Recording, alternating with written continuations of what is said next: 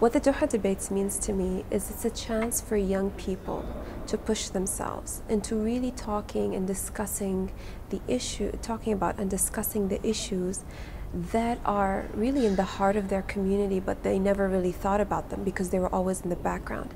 It's a chance to kind of go out and really think about them and really talk about them so that you can get to some understanding of what you're dealing with on a daily basis, but on a much deeper level.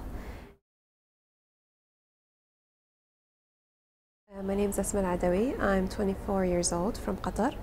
I used to be a student at Georgetown University School of Foreign Service here, and now I'm an employee in the office of Her Highness Sheikha Moza. My Doha Debates story started in, I guess, 2005 when I had my first year of college.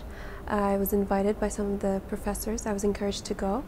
I went, took an interest, asked a question, and it's been ongoing ever since. One of the nicest experiences that I had with the Doha Debates was definitely the trip to Washington, D.C. because we got to be Education City students it's funny, in my home university, but outside. So same university, but different setting, different people. And I think it was a really wonderful way of bridging the gap between Education City, Georgetown here, and Georgetown there. It was about the Israeli lobby. It was definitely an interesting one. I actually did not ask a question that time around. The debate where I remember asking a question is the one on women, which just happened this last season. I asked why we keep blaming the Islamists, not the Islamists. Why do we keep blaming people who are religious for things that have nothing to do with religion? Assalamu alaikum, my name is Asma from Qatar. I feel that there's a vibe that there's a kind of an unfair attack on Islamists and Islamic groups, and we just came from a regime in Tunisia which basically prevented, almost suppressed, let's say, any Islamic practice. And I don't understand why we're fearing them now, because this is the thing. People, if you're talking normal people, they take the word of God as the primary law before the state. So they're going to think they're going to follow Islamic practice anyway. And if they were suppressed before, they don't want to be suppressed now. So why are we fearing the reintroduction of Islamic law or Islamic principles into our current democratic practices? It's, I think, an enlightening experience. It's a way for you to grow in your ideas, in your interactions with other people, in your interactions with experts. And I think for me it was an experience that really built up my confidence. And this is one of the key things that you need to progress in life. Wow. Yes, you. Hi, I'm from Qatar.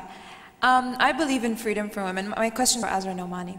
But I also believe I believe in complete freedom for women, but I believe in appropriate marriages as well. And I think in Muslim societies, we're very tight-knit, we're close with our families, we're close with our neighbors. So if the girl chooses to marry anyone she likes, and she goes for a marriage that she knows is inappropriate, but she says all she needs is love, all she needs is that she knows him, she's going to be isolated, she's going to be unhappy, and the future consequences are going to weigh in a lot heavier than the actual immediate satisfaction of, I married someone I love. What good is it that you're married to someone you love if your family's not speaking to you? What good is it you're marrying someone you love if at the end of the day you can't, she herself will be embarrassed to be in that marriage because she knows it's inappropriate, because she knows it's not going to work, and she knows it doesn't fit in the context of the society. So how do you reconciliate that? Can I ask you, you're not married? I'm not married, no. What factors will you weigh up when you make your decision to get married? Religion, family, well, government? Religion obviously for me is, there's no, I will marry a Muslim. For me, I want to marry from the Gulf because I believe that cultures need to be similar. If I feel that if I marry someone from a culture that is way too different, it's just going to be upsetting for everybody, including myself, because I'm very close with my family, I love my family, and I want them to come and to receive me and my husband well. I don't want them to feel like And if it's you awkward. fell in love with somebody who wasn't from the Gulf, would you think it appropriate for the government to step in and tell you that you can't marry them? Well, what governments do is for me, the government is, again, a safety net as well. I don't think it's right for them to say no, but at the same time, I believe in taking responsibility for yourself and making decisions that you know are appropriate. That's one sane young woman. I like what you said. I really like what you said.